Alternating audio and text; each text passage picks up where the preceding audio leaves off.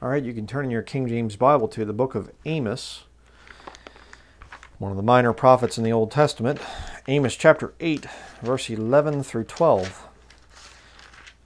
I'll give you kind of an interesting theory today on the timing of the catching away of the body of Christ and how it's going to relate to these two verses here in Amos chapter 8, verses 11 and 12. It's kind of an interesting study. Amos chapter 8, verse 11 and 12 says, Behold, the days come, saith the Lord God, that I will send a famine in the land, not a famine of bread, nor a thirst for water, but of hearing the words of the Lord. And they shall wander from sea to sea, and from the north even to the east. They shall run to and fro to seek the word of the Lord, and shall not find it. Now, I myself personally have preached this thing for a while, that this famine is going on right now. We are in the falling away. Mentioned 2 Thessalonians chapter 2. We'll be getting over in that area here in a little bit. But there certainly has come a time period here in professing Christianity where people are doing things today that no Christian would have done in the past. There is no such thing as progressive Christianity. Right? You have to understand that.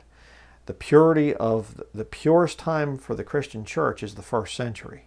And since that time, things have been going downhill. Things are not getting better.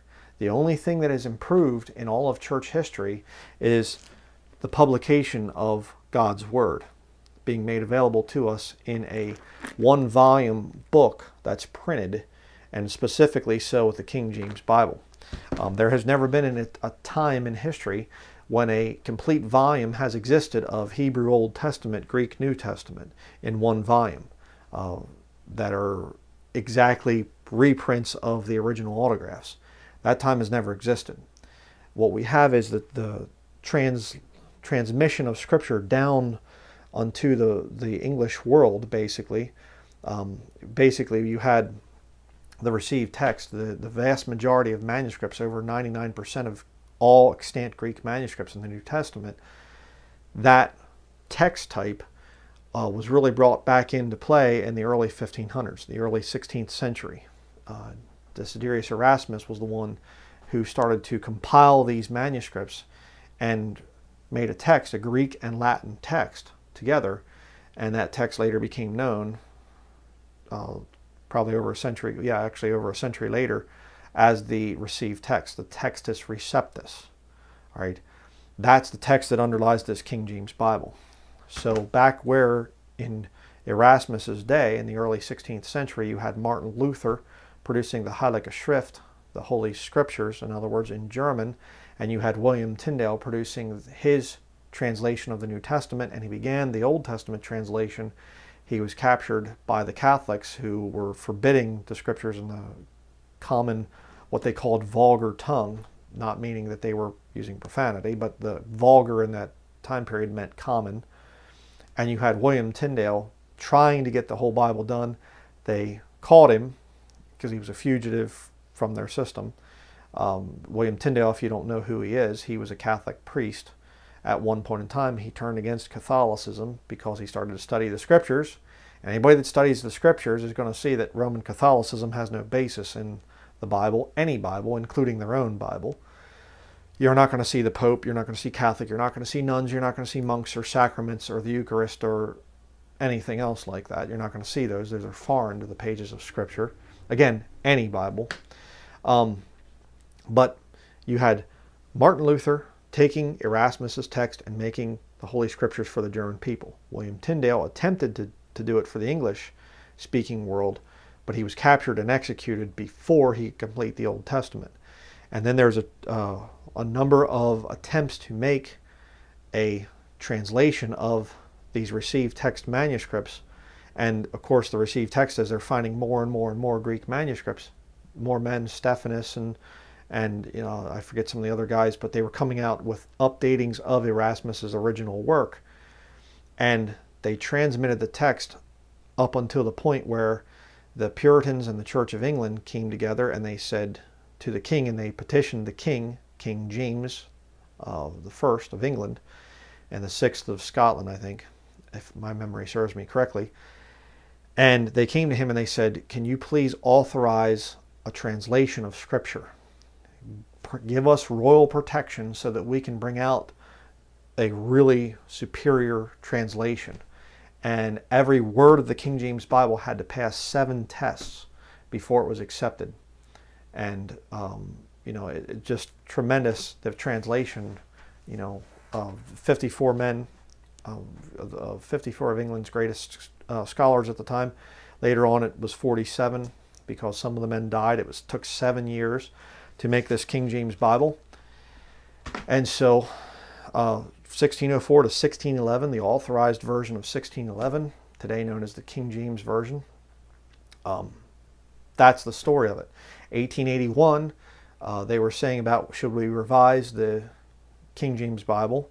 Should we kind of do a revision to update some of the language and whatever else? And 2 lost men, Brooke Foss Westcott and Fenton John Anthony Hort, 2 professors, I think one was Cambridge, one was Oxford over in England, and they, instead of saying, let's take the Textus Receptus and kind of go and look at things, they introduced a new Greek text to the revision committee, and it was not received text manuscripts. It was actually a minority text that goes back to Alexandria, Egypt.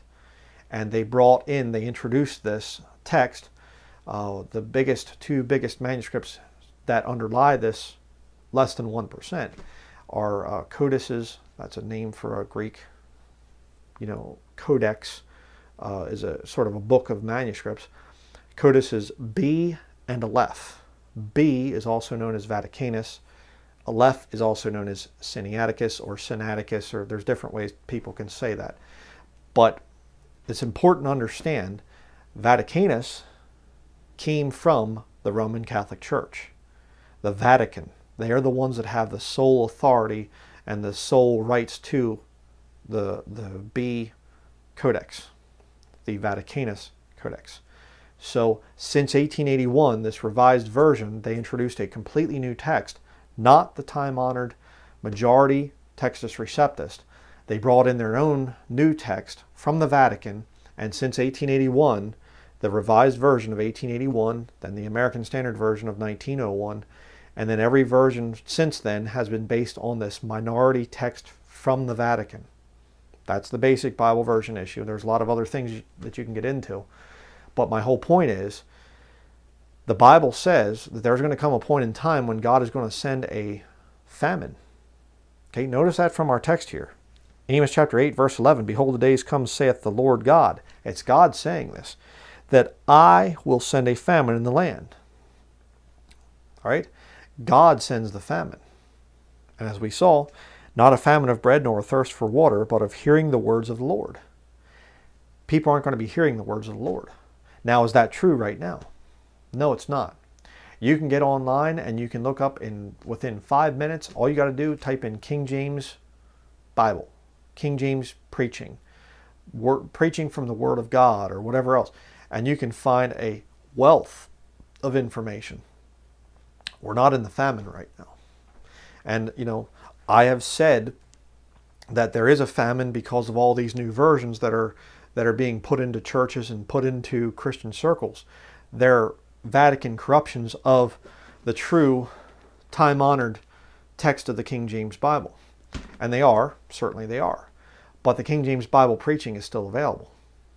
So it's not accurate to say that the famine is right now. The famine's not here yet. You say, how do you know? Look at verse 12. And they shall wander from sea to sea, and from the north even to the east. They shall run to and fro to seek the word of the Lord, and shall not find it. A famine is not, well, we don't have apples, oranges, and carrots, but we do have beef and eggs and flour. No, a famine is there's no food available. All right? The famine of hearing the words of the Lord has not happened yet. You're listening to me right now. You can find me. All right? You can find other Bible-believing preachers out there. Now, I'll grant you, the new versions are very popular. They're being pushed very hard by the seminaries. And most of those seminaries are teaching that the original Christian church was Catholic. They're actually teaching that. Look it up. Ask them. All right? So there is a thing of the new versions being there to replace the King James Bible, these Vatican versions, in other words, that have come in. And again, you can look at the Second Vatican Council. I have it right here. And in this book, let me just show you. I think I have the page right here. Yeah, it says here, page 112 of the Second Vatican Council. But since the Word of God must be readily available at all times, the Church, with motherly concern, sees to it that suitable and correct translations are made into various languages, especially from the original texts of the sacred books. If, when the opportunity presents itself and the authorities of the Church agree, these translations are made jointly with churches separated from us, they can then be used by all Christians. Let me see if I can show this thing on camera. I've showed this in my video, the Real Bible Version Issue Exposed, but you can see it right there. Pause it and read it. All right. This is a Roman Catholic book, the Second Vatican Council. This is not a conspiracy book or something that's condemning and anti-Catholic and whatever else. This is their own material. And they're saying that they're going to make translations with churches that are separated from the Vatican. Protestants, in other words. Which is exactly what happened in 1881. I actually have... Let me show this real quick. See if I can find this thing here quick. Where is it at?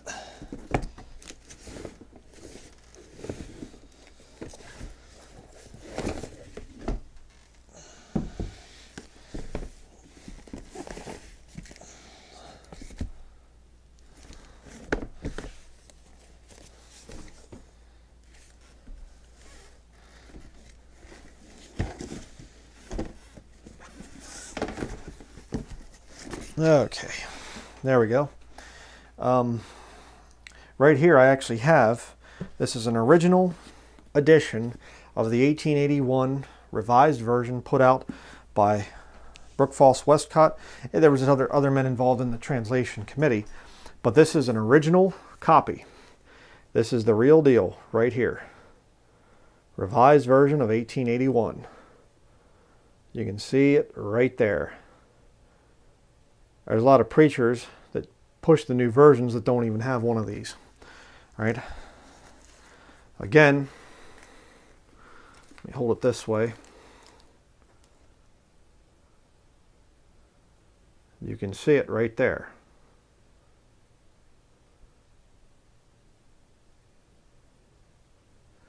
Right there. And over here, I have the American Standard Version, known today as the New American Standard Version. There you can see it. All right. This is not a 1901. This is a little bit later edition. I think it's a 1923, if I remember correctly. Let me just check real quick here.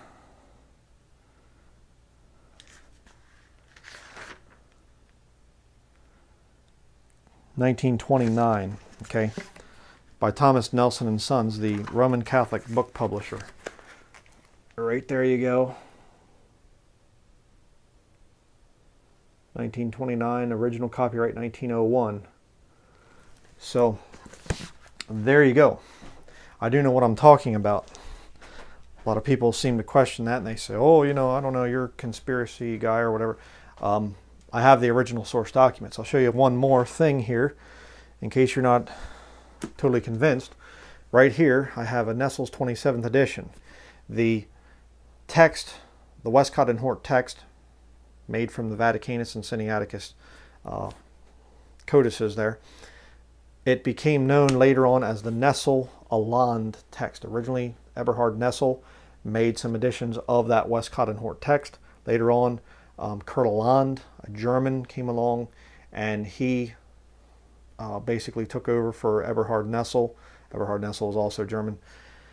And they came out with later editions of this Westcott and Hort text.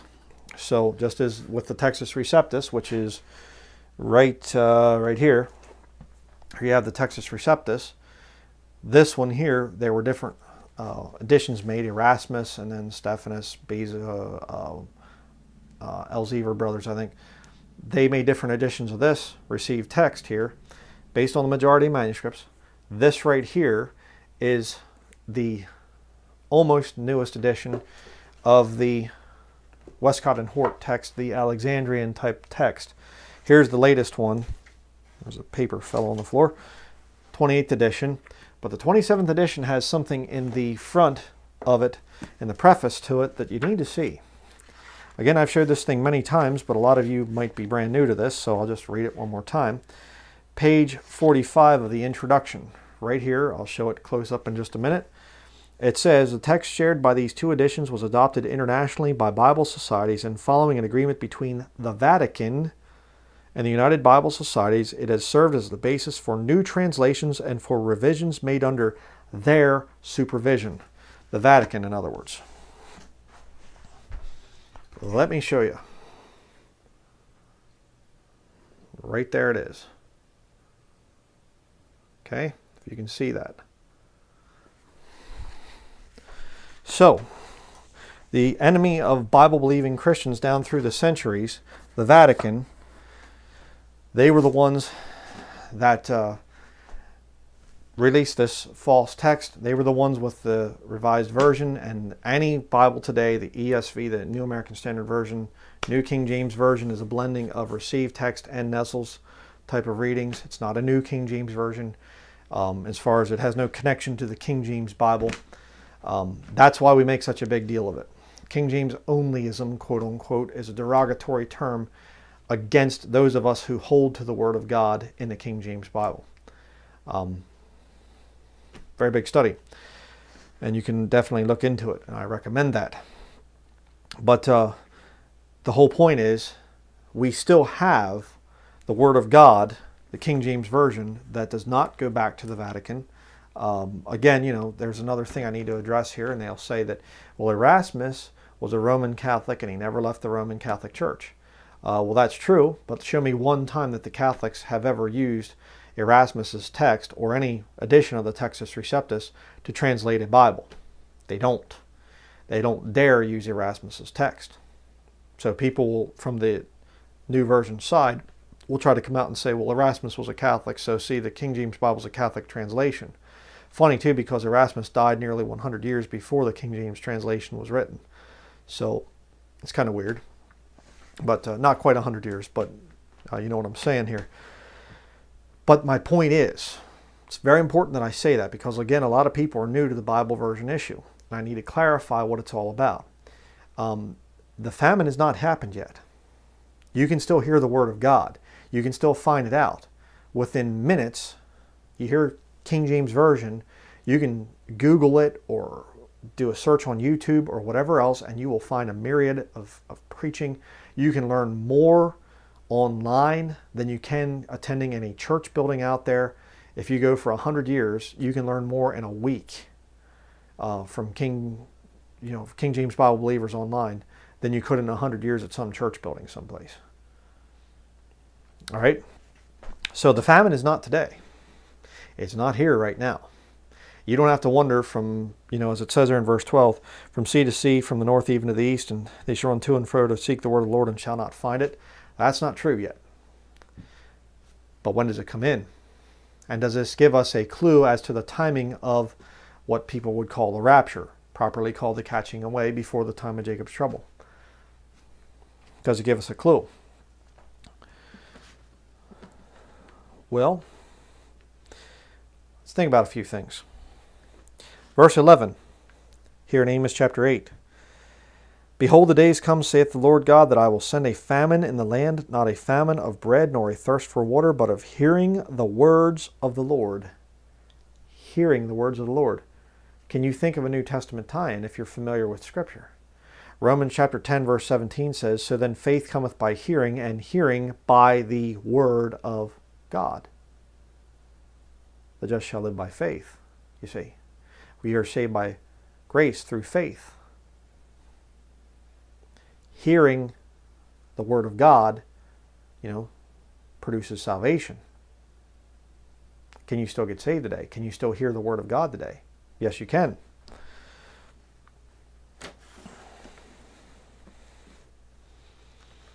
Turn to Revelation chapter 7. I'm going to give you my ideas on this whole thing here. Revelation chapter 7.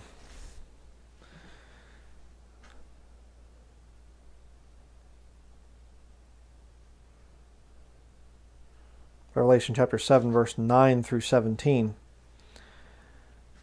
Here you have verses 4 down through verse 8. You have the 12,000 Jews from each of the 12 tribes, 144,000 in total, that are sealed in the time of Jacob's trouble. All right, and that's another interesting study. I'll be coming out with more on that in the future.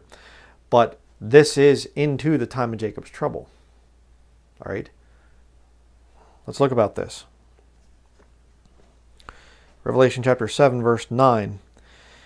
After this I beheld, and lo, a great multitude, which no man could number, of all nations and kindreds and people and tongues, stood before the throne and before the Lamb, clothed with white robes and palms in their hands, and cried with a loud voice, saying, Salvation to our God, which sitteth upon the throne, and unto the Lamb. And all the angels stood round about the throne, and stood and about the elders and the four beasts, and fell before the throne on their faces, and worshipped God, saying, Amen, blessing and glory and wisdom and thanksgiving and honor and power and might be unto our God forever and ever. Amen. All right. Now, a lot of people would look at this, they'd say, well, there's a great multitude there, which no man could number, of all nations and kindreds and people and tongues. So that's obviously Christians. Okay? Not so. Let me show you why. Look at verse 13. And one of the elders answered, saying unto me, What are these which are arrayed in white robes, and whence came they?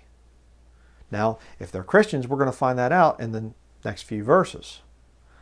Let's look about this. Verse 14. And I said unto him, Sir, thou knowest. And he said to me, These are they which came out of great tribulation, and have washed their robes, and made them white in the blood of the Lamb. You say, well, see, Christians go into the great tribulation. This is proof positive. These people came out of great tribulation. They've washed their robes. Well, let me point out two very important facts. Number one, the time period that's coming is called the time of Jacob's trouble. In other words, the time of Israel's trouble. It's about the nation of Israel and the fact that they've rejected their Messiah. That's why the revelation of Jesus Christ has to happen for the nation of Israel. They see signs to confirm the New Testament that they don't currently believe in. The church does not need to have Jesus Christ revealed to us. That already happened at salvation. All right? There is no passage of Scripture in the King James Bible that uses the term the Great Tribulation as a title for the coming 7-year time period that's in the future with the Antichrist and all the events of Revelation happening. That is an unscriptural term, the Great Tribulation. Right? This is a description. They've come out of great tribulation. In other words, great trouble, great horrible, bad things that have happened on the earth. They've come out of that. The title is called by two names. Daniel's 70th week in Daniel chapter 9, it's mentioned there. And Jeremiah chapter 30 verse 7 says, the time of Jacob's trouble. And you look at both passages, it's clearly for the Jews, the nation of Israel. Again, just a simple basic understanding of Scripture. You can look and say, why would the church have to go into a time to be further purified? Aren't our sins paid for by Jesus Christ? Didn't His blood wash away our sins? Which brings me to the second point there. Notice it says, verse 14, These are they which came out of great tribulation and have washed their robes. Wait a second. I thought a Christian is washed in the blood of the Lamb. I don't have to wash my robes. You see, there's an element of works involved in the time of Jacob's trouble. Why? Can't take the mark of the beast. And we're going to see here in just a couple minutes, there's also going to be a huge amount of people that are martyred for the Word of God and the testimony of Jesus Christ. Now, certainly there have been Christians martyred in the past. I understand that. But it's not going to be on the level as it is in the future. I mean, there were Christians in the past. You look at some of the Fox's Book of Martyrs and some of the stories there. There were Christians that were told they were being tortured, and they were told, recant and we'll stop the torturing. They recanted and, basically submitted to the Roman Catholic inquisitors. And later on, their conscience bothered them, and they came back and said, I renounce my recantation. Salvation is by grace through faith. and I reject the Mass. And they were later put to death as a result. It's not going to be that way in the time of Jacob's trouble. In the time of Jacob's trouble, if you take the mark of the beast, there isn't going to be any kind of a thing later on where you get to say, oh wait, I changed my mind.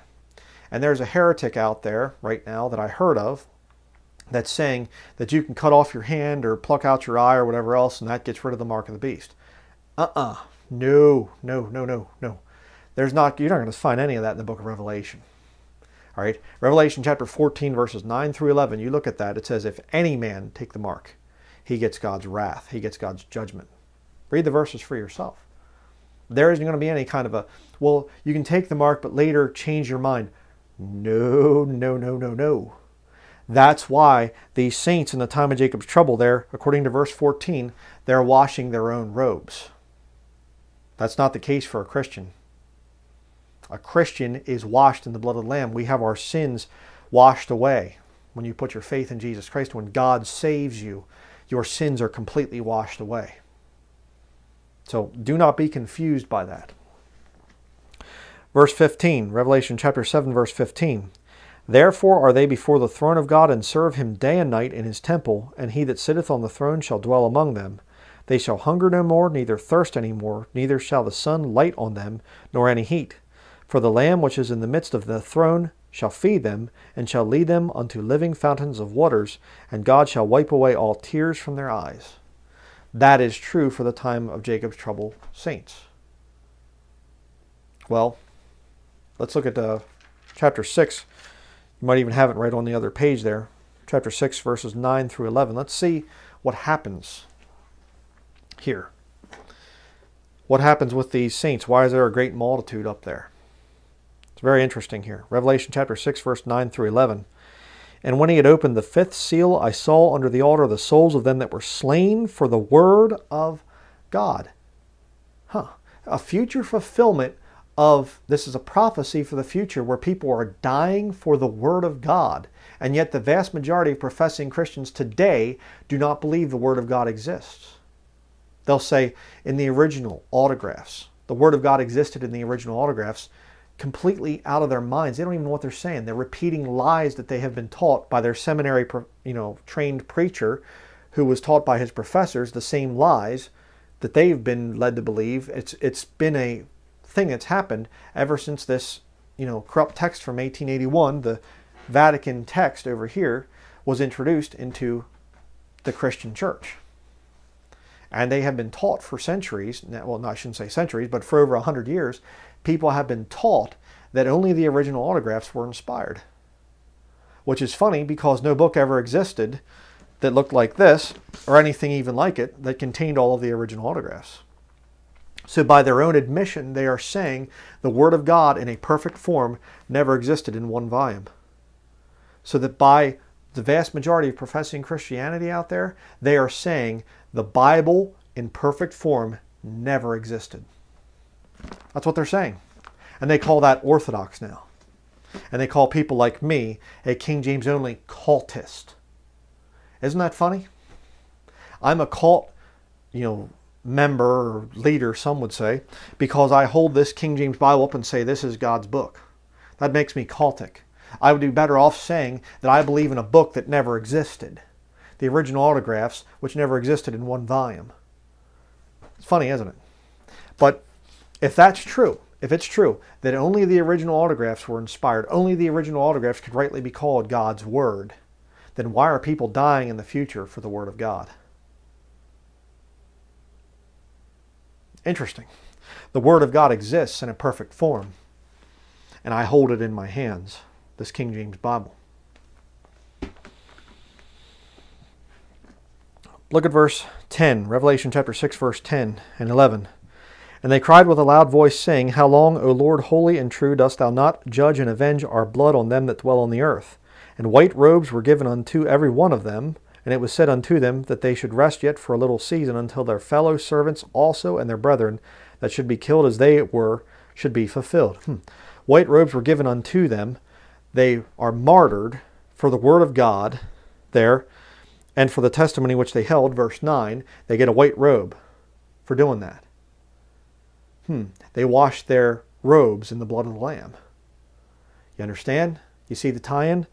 Verse 9, they're slain for the word of God and the testimony which they hold. Okay, white robes are given to them.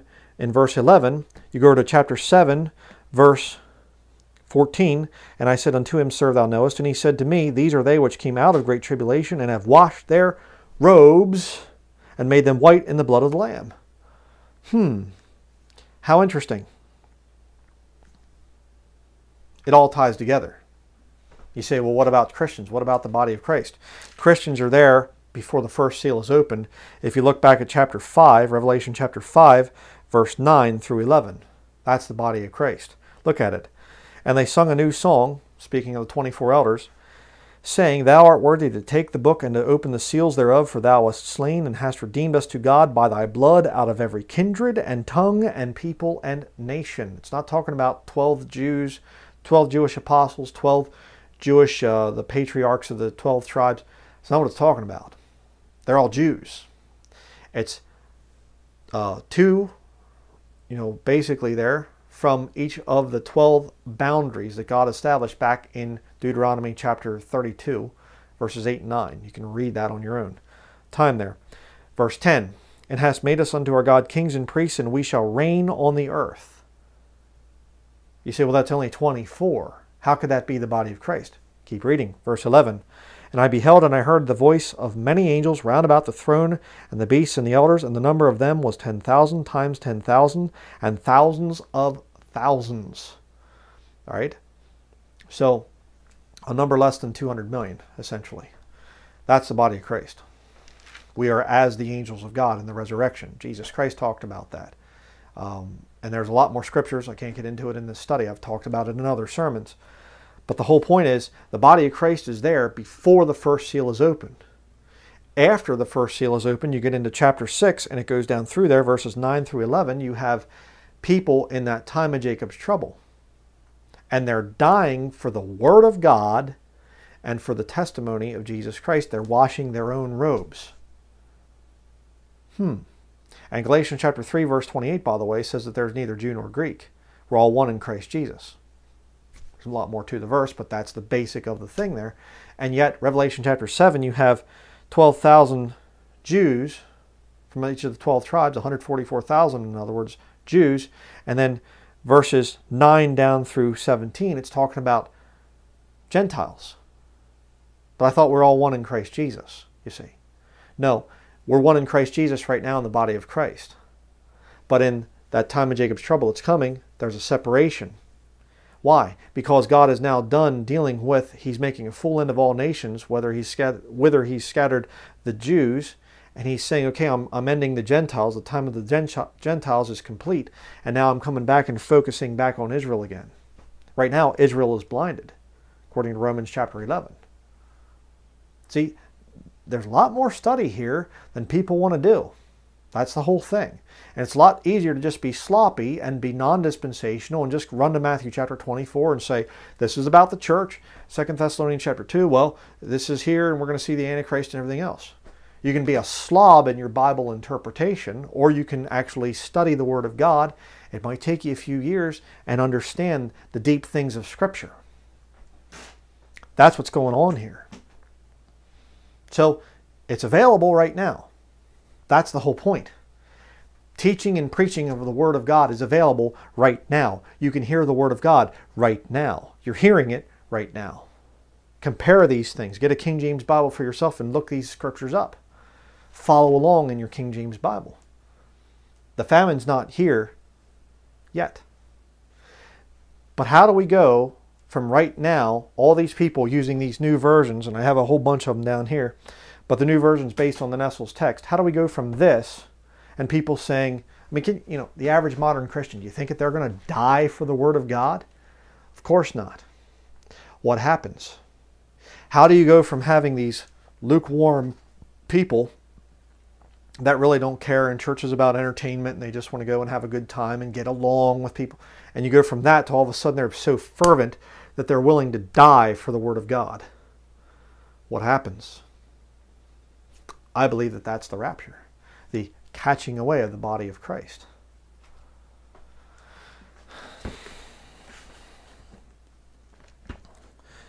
You can turn over to 2 Thessalonians chapter 2. Said we're going to go there. Let's go over there and we'll look at some other things here quickly. 2 Thessalonians chapter 2, verses 10 through 12. It says here, "And with all deceivableness of unrighteousness in them that perish, because they received not the love of the truth, that they might be saved. And for this cause God shall send them strong delusion, that they should believe a lie, that they all might be damned, who believed not the truth, but had pleasure in unrighteousness." There are people in modern churches, and I say churches if you're not familiar with this ministry, churches in the New Testament are groups of people. They are never references to buildings. And yet today we have all these buildings. Where they come from? Roman Catholicism, again. As a whole other big issue. But the point is, there are people in these modern churches out there who, it's not that they take pleasure in unrighteousness. A lot of these people are deceived. I was raised in the modern church system. For 25 years, I used new versions. I'm 42 years old now, but 25 years of my life, over half of my life. You know, obviously I wasn't reading the Bible much as a 2-year-old or something, but the point is, my first Bible was a New American Standard Version. After that, I got an NIV. All right? Up till I was 25 years old, I was a false convert, a false professing modern Christian. And I was a fairly moral guy. I still did some things. I still was wicked and whatever else. But I didn't hate God. I didn't understand the Bible version issue. I had no idea. But here's the whole thing. How many people out there right now do not know anything about the Bible version issue? And they think in their mind, I'm hearing God's word, I'm doing my church, going to church thing, I'm trying to be a moral person, I'm trying to be a good person and whatever else. And when the rapture happens, boom, all of a sudden they're going to realize something. They're not genuinely saved. Had the Lord caught the body of Christ up in the year 2000, like a lot of people were thinking, a lot of prophecy teachers were saying the rapture is going to be in the year 2000. Had that happened, I wouldn't have gone up. As a professing Christian, I was not a real convert. I didn't understand the thing of biblical repentance. Coming to the end of myself, a broken, contrite spirit, and the change that follows a genuine conversion. I had no idea about any of that stuff. I was a false professing Christian. And had the Lord said, come up hither, I would have been one of the ones that was left behind. And here's the point. When the rapture actually does happen, what are the vast majority of people going to think that are left behind? They're going to realize what true salvation is all about.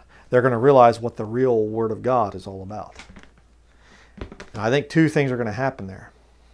Number one, right now, the Vatican, you go way back to the Reformation, the Protestant Reformation years of the 16th century. Right, it goes back a little bit before then. You could go back to the 14th century with John Wycliffe. You could go back to then and say, you know, they say he was the morning star of the Reformation, and he started to kind of put some doubts in people's minds about the Catholic authority and the Mass, and you know, he was trying to get the scriptures to the people, and you know, make his own English translation. He used the Latin Vulgate of the Catholic Church, so it wasn't the best translation. But the point is, up until that time, for probably over 1,000 years, nobody had access to the Word of God. I should say the vast majority. There were some groups of Christians out there that the Catholics have called heretics down through the years. The Waldensian people were one of the better known groups. They had their own editions of Scripture, okay, that were based on the correct text. Greek Orthodox as well also had what today is, you know, known as the Textus Receptus. They had a lot of those manuscripts. So, but the point is, the Protestant Reformation really got underway in the 16th century. Luther, Tyndale, a lot of those guys, John Knox, a lot of them were the ones that were getting, you know, bringing out these things that they were protesting abuses of Rome, the Catholic Church, and they sought to reform the Catholic Church, right? And so at that time, this was becoming a big thing. In the 1540s, Ignatius de Loyola, and that's the correct way to say it, by the way, too, he was Spanish, So it's not Ignatius, it's Ignatius. I get people making fun of me for that. It's Ignatius, whatever. But the whole point is, he came out, founded the Jesuit order, and they began the Counter-Reformation. The end goal of the Counter-Reformation was to get all the heretical sects of Protestants eventually back under the Roman Catholic control. What did we read earlier? The Second Vatican Council. Let's make translations with churches separated from us so that they can be used by all the faithful. The Vatican has never recommended the King James Bible, and they never will. Why? Let me show you one of the reasons why. I'll show you one of the things that the translators wrote here. So that if on the one side we shall be traduced by popish persons at home or abroad. All right. Another place here, it says that this translation here, which hath given such a blow unto that man of sin as will not be healed. The translators to the reader, right there in the preface. I'm not going to take time to show it. You can look that up. But the translators of the King James Bible called the Pope the man of sin. They also talked about popish persons. So the Vatican has never recommended the King James Bible, and like I said, they never will. Never going to happen. All right? But this new version stuff that they've come out with, it's all part of the Counter-Reformation.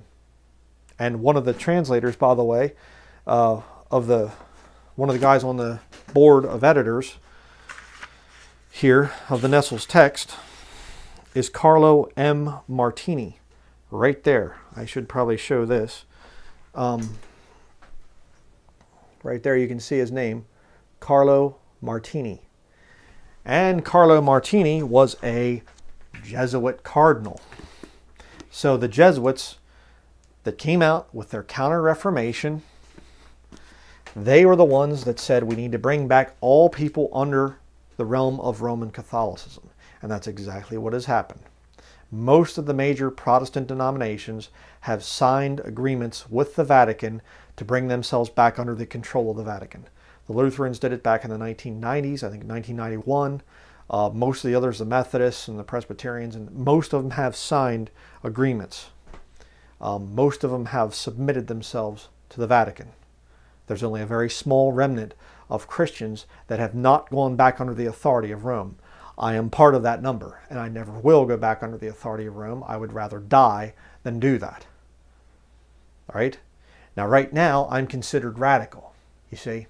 Right now, we are a cult. We are King James onlyism cult members. But guess what happens when the rapture hits? And all of a sudden, those of us that hold to the true Word of God for the English-speaking people, we leave. People are going to get real fervent for the King James Bible. And like I said, two things are going to happen. Number one, you're going to have the Vatican, because they're trying so hard to eliminate the heretics. They always have. And they're going to say, see, this is what happens. They're not going to call it the rapture. They'll just say it was some kind of a, we all killed ourselves or committed suicide. All of us King James only cult people, because we always complain about the condition of the world. We're not happy. We're mentally ill, all this other stuff. And they're going to say that we committed a mass suicide, took all the children with us and whatever else. And so we have to stop this. We have to put an end to it. And I was talking with some brethren about this, and one of them, his name's Tim, brother, and brother Jeremy as well, did a live broadcast with this whole thing. But we were talking about it, and he said they could make an algorithm that would go through the internet and basically shut down any Bible-believing preacher. Because what do you have whenever you see a shooting, a school shooting? The social media pages, the Facebook, the Twitter, the Instagram, the whatever, YouTube channels of the shooter, the FBI or whoever else comes in and just goes boom, and they shut it down right away. Well, guess what happens when the rapture hits?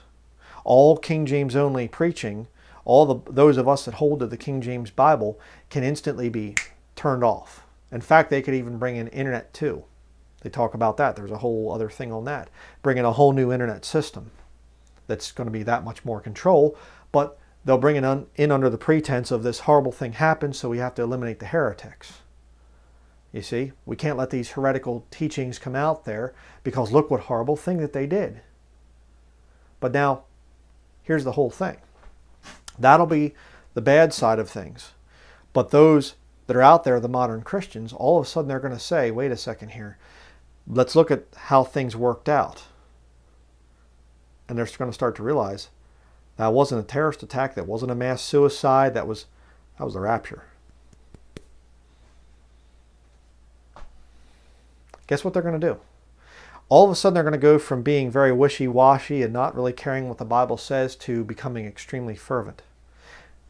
Let me prove my point. Let's do it in reverse.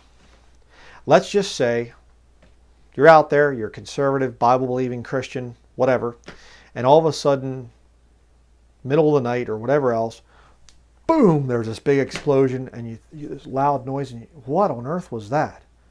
And if you have small children, you run in to check on the children, they're gone.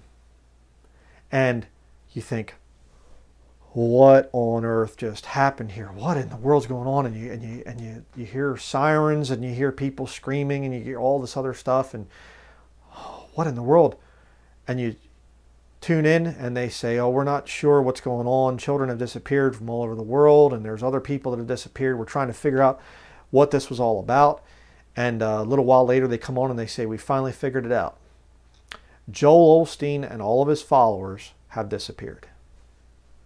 And all the children there along with them.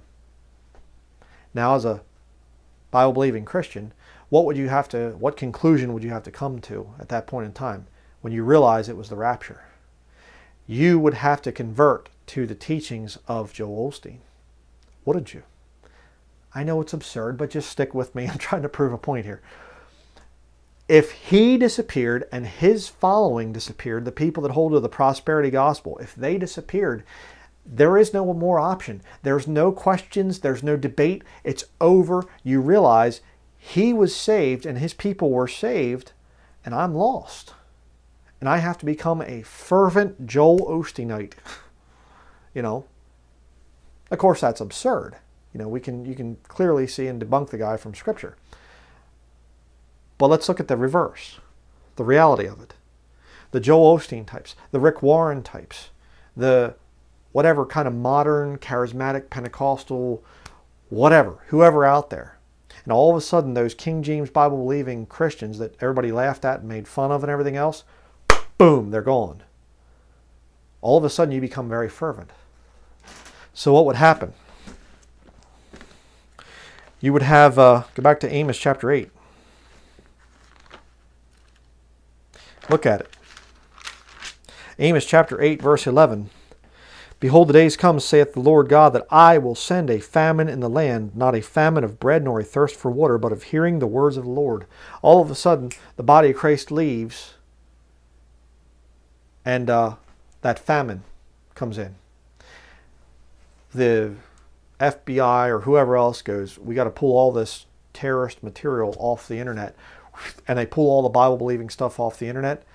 And all of a sudden they start to say, we need to collect up these King James Bibles because this is the book that caused it. This is the horrible heretical book. The Vatican, the magisterium of the Vatican, they've never accepted this as a proper translation of the Nestle's text. We got to gather these things up and burn them. Just like they burned Tyndale's translation centuries ago. How about that? But there's another angle to this. Another thing that you need to think about.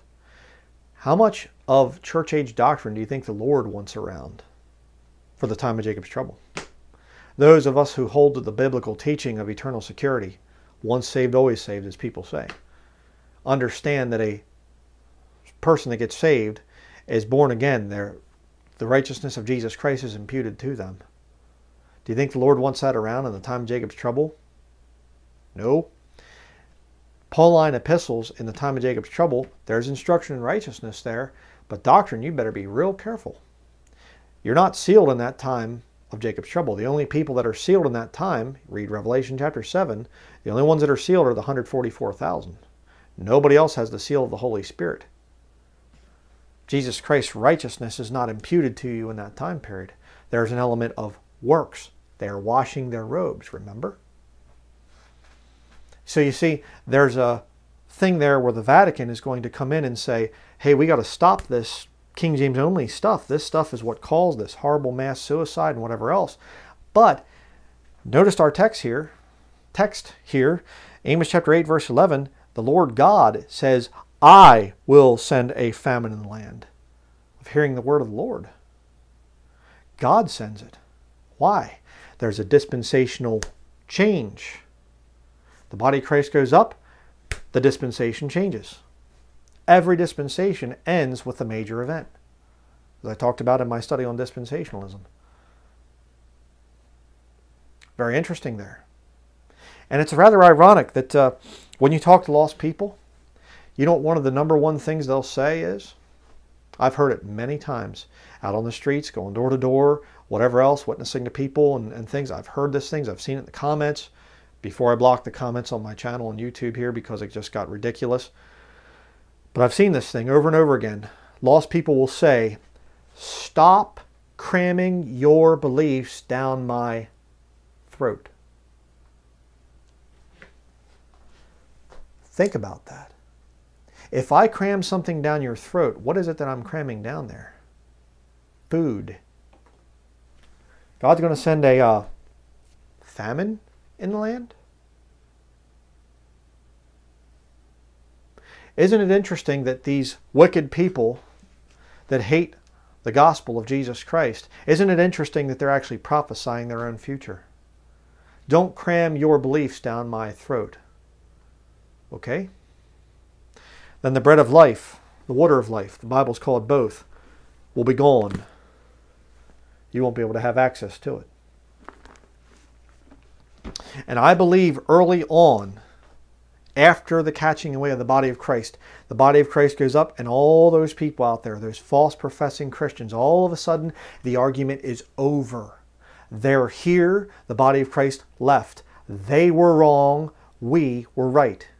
We've left, they're still here. And all of a sudden they realize, I have to believe exactly what those people believed that left.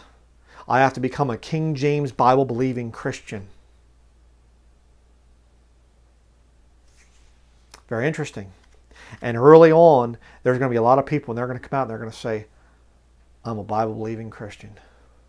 You mean you side with those people that did this horrible thing, this mass suicide, this terrorist attack, whatever they're going to call it? You mean you side with those people? How dare you? We're going to put you to death.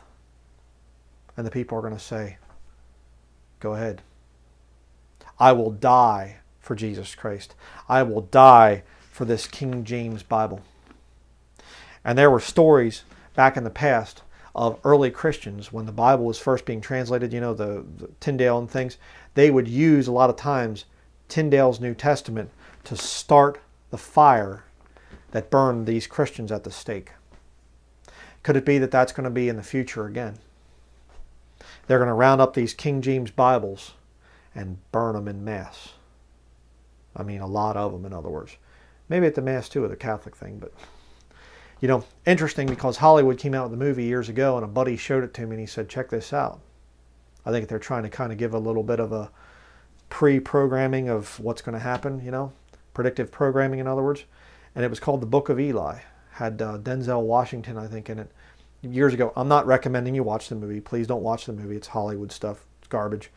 But the whole thing is, the whole thought of this movie was this guy was going around and he had the last King James Bible. I kid you not. That's what was in the movie. He had the last King James Bible. And everybody wanted it.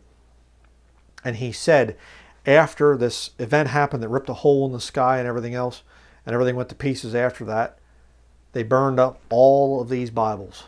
The King James Bible. Why would Hollywood make a movie saying that there's coming a time in the future when a major event happens, a hole is ripped in the sky, and all of a sudden they're burning all of the King James Bibles? He didn't say the ESV and the NIV and the New American Standard. King James Bibles. Why? It's old, it's archaic. Nobody cares about the King James Bible anymore. Who cares? then why is Hollywood making a movie saying that there's going to come a time in the future when this book is going to be burned? And what will happen after it's burned, after it's gathered up and burned? The people that stand for the King James Bible, the people that realize I didn't get raptured because I wasn't truly saved, they die for their faith. You see? Revelation chapter 6, verse 9 through 11. They're the ones, the great multitude that shows up in Revelation chapter 7. Early on, you see? And these Bibles are gathered up. What's going to happen afterwards? Amos chapter 8, verse 12. And they shall wander from sea to sea, and from the north even to the east. They shall run to and fro to seek the word of the Lord, and shall not find it. It starts out, they're not going to hear the word of the Lord. The Lord sends the famine. So the word, hearing the word of the Lord is wiped out online. And interesting too, let me just say this. It starts out that way and it ends up that you can't even find the word of God at all. All the copies are gathered up and burned. But let me say this. You say, well, I don't agree with this. Okay. Let's just say Internet 2 is kicked in before the rapture. And they ban all Bible-believing Christians. You know, there's all this talk about YouTube is hiring all these new people to censor conservative videos and things and whatever else. And they're going to stop Bible-believing Christians from preaching the Word of God. Let's just say, for a minute, for sake of argument, let's just say that they come out and they totally ban all Bible-believing Christians from the Internet. Are you going to stop spreading the Word? Are you going to stop preaching the Word? My brethren out there that go out on the streets and preach, street preachers, are you going to stop? Are you going to stop handing out gospel tracts? Are you going to stop proclaiming the Word of God somehow? How can God send the famine of hearing the Word of the Lord unless the body of Christ is removed? There are those crazy people, King James Bible-believing Christians like myself. I don't care what happens. I'm never going to quit preaching this book. So how then could God be sending a famine if all it is just remove us from the internet or whatever else? I'll tell you what it is. The body of Christ is going to be leaving. And then you're not going to hear the Word of God anymore. Because those that were truly saved have gone. They left. And those people that are left behind are going to say, you know what?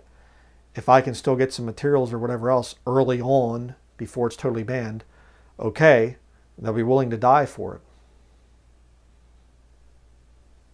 I think that's what's going to happen. And after this thing continues for a little while, there's not going to be any Christians left. Early on, people will be quite fervent because they're going to say, hey, my brother left. He used that King James Bible. I called him crazy. I made fun of him. I called it the King Jimmy Wimmy version. I made fun of that. I'm not making fun anymore. He left, I'm still here with my ESV. I'm still here with my NIV. My sister, my father, my mother, my son, my daughter, my brother-in-law, my mother-in-law, my father, my cousin, my co-worker, whatever. That crazy King James only nut that I used to know, they left and I stayed, holding on to my new version. 2 men at work. One, the modern professing Christian that's loved by his church members and has a good time, goes out, sees movies, goes out to, you know, whatever, worldly compromising person. The other guy's this radical nut King James only guy. They're off at some job together. The King James only guy has his King James Bible in his pocket, little pocket Bible, or maybe even he just carries the big one here like this. The other guy has his new version at home. He doesn't want to take it out, or he's got it on his iPhone or something like this. And all of a sudden, boom, rapture happens. And the new version guy's sitting over there with his Vatican version, corrupt Alexandrian translation, in other words. And he's sitting there, and he blinks and he turns over, and that crazy King James only cult member that was always trying to talk to him, he's gone. And that guy looks over there and he sees that King James Bible. He's not going to hear the word of the Lord anymore from his saved buddy, saved co-worker, I should say. But that King James Bible is still available, and that guy can take that thing and say, God forgive me. All these years I used these new versions. These new versions that come from the Vatican, the enemy of all Bible-believing Christians. I used them for all that time. I'll do whatever it takes. I will be willing to die for Jesus Christ and for the King James Bible, or whatever the equivalent is in your language. Okay, understand that. I'll die for the book now. And early on, that's going to happen. And there's going to be a great multitude that gets saved early on. But that famine that God sends, those people get saved early on, and this King James Bible is going to be rounded up and burned in mass, and the people that stand by it are going to be killed. And when that time is over, then the true famine comes in. And they're going to look around, and people are going to be traveling around just like they did in the book of Eli, the movie, The Book of Eli. They're going to be traveling around trying to find just a copy of this book. Just anything. Anything. Could I just find a New Testament? Could I just find a tract with some King James scriptures in it? They're not going to find it. The famine happened. You better make sure that you're saved. Things are shaping up very quickly. I have no idea how long the body of Christ is going to be here. But it's not going to be much longer. God's patience is wearing out with this world. And I'll tell you right now, I've talked about this in many studies. I've been back and forth arguing with these people for years and years. There are 3 types of salvation that are being preached currently. And the one in the middle is the right one. Over here on this side, you have what's called Lordship salvation. Works salvation. You have to change your life before you get saved, and then you have to maintain good works to stay saved, or you prove that you were never saved to begin with. The Calvinists teach this a lot of times. It's a kind of sort of a hyper-Calvinism thing. You change, you clean up your life, and then eventually God grants you repentance, and then you get saved. That's Lordship salvation. On the other side of the spectrum, you have what's called easy believism. There is no repentance. It's just simply belief. And if you come out and you say, no, there's repentance, these people will say that you're lost. You say, but I believe in Jesus. Yes, but you say repentance, so you're lost. Saying anything happens at salvation is anathema to the easy believism people. Nothing happens at salvation, just simply your belief. And these people continue in wickedness. They continue in things that the Bible condemns. And they just say, well, I'm a carnal Christian. Well, then, anybody who comes out and they say, I'm a sodomite, I go to a LGBT church, but I believe in Jesus. Well, they're saved according to the easy believism people. Wicked people. There's all kinds of wicked people out there who say that they believe in Jesus. Oh, I believe in Jesus. I believe He saved me. Did He? No, true biblical salvation, the true biblical salvation that the King James Bible talks about is understanding that you're a sinner. Understanding that your self-righteousness is never going to get you into heaven. Faith cometh by hearing, and hearing by the Word of God. You can't get saved without this book, without an understanding of this book. I'll say it that way. You might find a tract or something like that, or hear a gospel presentation, and you don't know about the King James Bible, but I'll tell you what, you get saved. When God saves you, He'll get you over to this book eventually. He will bring you to this King James Bible and say, this is my book, use it. And you'll gladly submit to this book. There will be a change. What a wonderful change in my life has been wrought since Jesus came into my heart. Old hymn. Repentance. You're turning from your self-righteousness. You're turning from your church membership, from your baptism, from your Christian upbringing, from your conservative, Republican, whatever. You're turning from that and saying, that stuff can't save me. I'm not a good person. I'm a wicked person. Jesus Christ, the righteousness of Jesus Christ, is all that I have, all that I can call out to God. And you pray, you say, God, please save me. Please, I know I'm a sinner. I have no chance of getting into heaven. Whosoever calleth upon the name of the Lord shall be saved, the Bible says. And a lot of the easy believism people, they go so far as to say that praying is wrong. It's a work. That's because they're lost and on their way to hell. And these are the people, the Lordship Salvationists, those that have to do perpetual works to maintain salvation. And the easy believism crowd, those people that just simply say there is no changed life after salvation. You see, Lordship Salvationists people say change life before salvation. Easy believism say no change after salvation. Neither one is correct. And both those groups are going to find themselves left right here on the earth when the rapture happens. And they're going to look to the Bible-believing Christians like this ministry, like others out there that teach true salvation, repentance toward God, and faith in our Lord Jesus Christ. They're going to look to those and say, they were the ones that were saved. I was wrong. They've left. I'm here. And now the famine comes in. The Bible-believing preachers, the Bible-believing Christians have gone. I'm not going to hear the word of the Lord anymore like that. And my only chance is quickly to put my faith in Jesus Christ genuinely and to believe this book and be willing to die for this book. That's going to be it. That's the only chance that these people are going to have. I pray, I hope and pray that you find true salvation, truly come to the Lord broken, understanding that you've sinned before a holy, righteous God, understanding that you don't want the old life anymore. You know, Jesus said, come unto me, all ye that labor and are heavy laden, and I will give you rest. Are you laboring with sin right now? Are you laboring and saying, I'm sick and tired of my life? I hate this world. I hate this life. I just wish something was real. That's the right attitude for salvation. Not saying, well, I'm just going to do this Jesus thing and hold on to the world and do whatever I feel like doing, and just simply saying, well, I believe in Jesus, so I can get both. That's not salvation.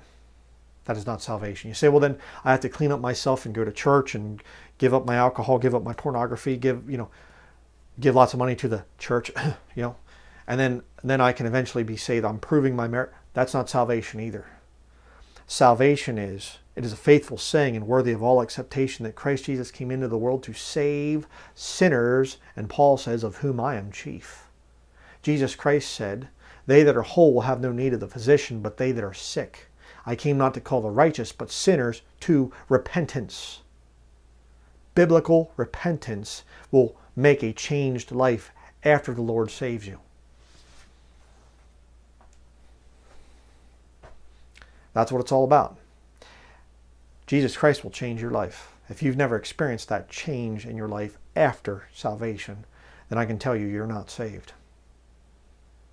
Please, please, put aside all the stuff, your career, your family, your relationships, your friendships, everything.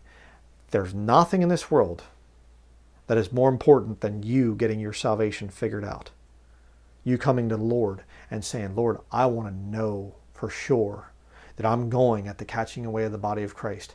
I don't want to be left here. I don't want to have to feel the terror in my stomach when all of a sudden I realize the rapture happened and I'm here on this earth. I didn't make it.